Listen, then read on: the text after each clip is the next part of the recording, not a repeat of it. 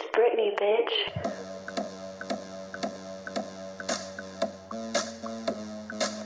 I see you. I just wanna dance with you.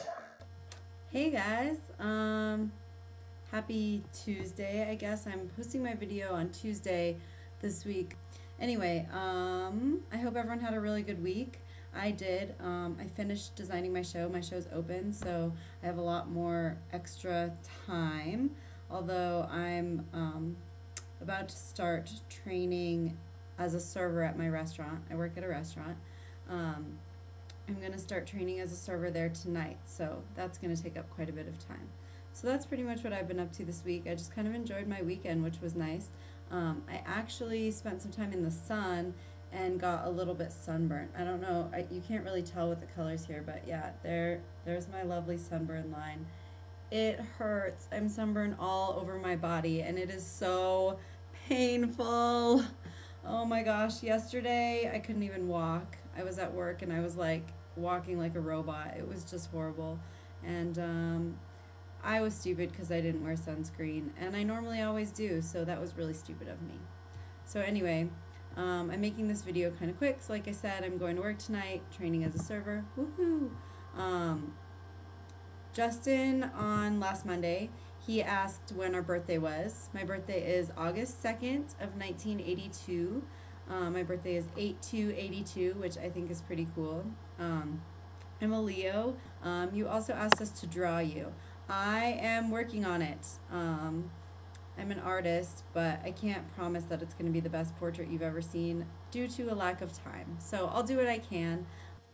Okay, so Justin, I promised I would draw a picture of you, and like I said, it was totally rushed, so it's not very good.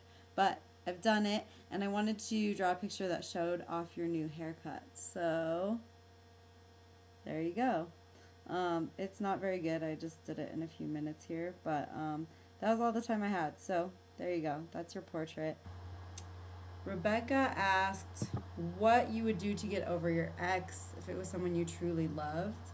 I just broke up with my most serious boyfriend ever of my whole life. It's been about 1.5 years now, but it was a really tough breakup for me. We had been long distance for quite a long time, and we were together for almost 3 years, so it was a really tough breakup. Let me actually show you what I did. Hold on 1 second. Okay, and now I feel like an idiot because I thought I had the book here with me, but I guess it must have gotten lost somewhere in the process of moving. So anyway, I bought a book the day we broke up, and I was living in New York City at the time, and we had just broken up, and I went into a Barnes & Noble because I needed to use the restroom or something, and I was sobbing, just like crying miserably. And then I remembered someone had recommended this book to me or to a friend of mine, or somehow I had heard the name of this book. So I bought this book, and it's called it's called A Breakup Because It's Broken. That's the title of the book. And I went over to the aisle, and I picked up this book, and I went up to the cashier bawling, sobbing, just a mess, and bought this book. It's called A Breakup Because It's Broken. It's by Greg Behrendt, I think. And the book actually gave me a lot of clarity on the situation. I don't usually read self-help books, but this one I totally recommend. It was the first time I read it, I kind of thought it was bull, and you know, one of the first things that he recommends in the book is not talking to your ex for a period of 60 days, which when I first read it, I was like, that's crap. You know, me and my ex, we're gonna be friends, we're really close, we've always been best friends, I need him, like I need to rely on him through this. And I thought that just wasn't for me, so I started out not following that part of it. I talked to him, I called him, and you know, we hung out, we went to lunch, whatever, and I finally realized that I was just torturing myself by doing that, and it really wasn't fair to me. So I decided to go ahead and give it a try, and it was pretty difficult. After those 60 days passed, I really started to see the situation differently, and I felt lucky that we had actually broken up instead of continuing things. And after we broke up, that was part of the reason I moved back to Denver. And so that's another thing for me to be lucky for. I really love my life in Denver, so I'm kind of glad it all worked out for the best, and that book sort of helped me see that. So I know that was a really long answer, but there you go. Nick asked if we were going to a desert island, what song we would bring, what item of food, and what celebrity date. Gosh, that's a hard question.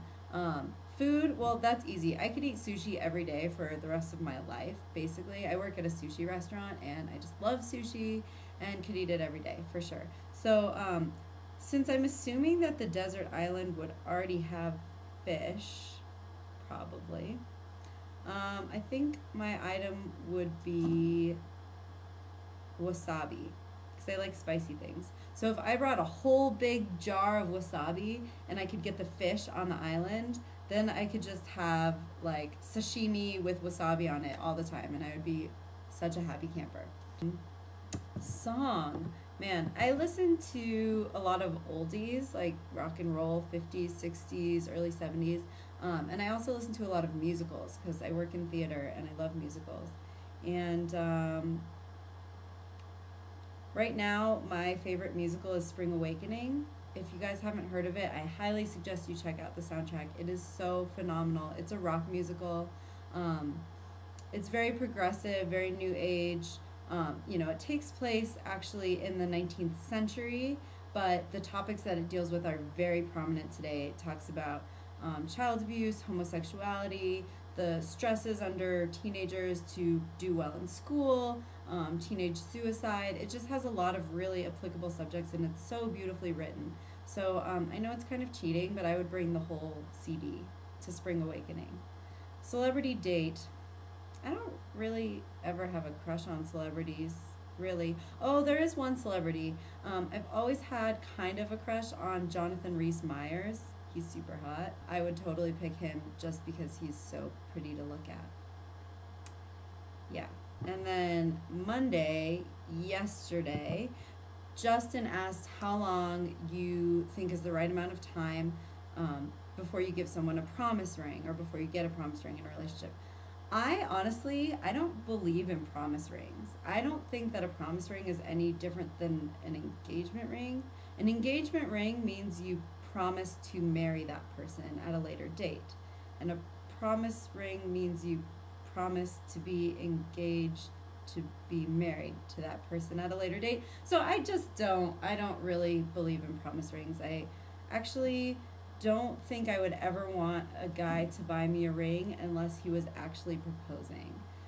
I think that rings are very symbolic, and I just don't see the point of a promise ring. So my answer to that question would be to get a promise ring, never, because if a guy gave me a promise ring, I think I'd probably freak out on him.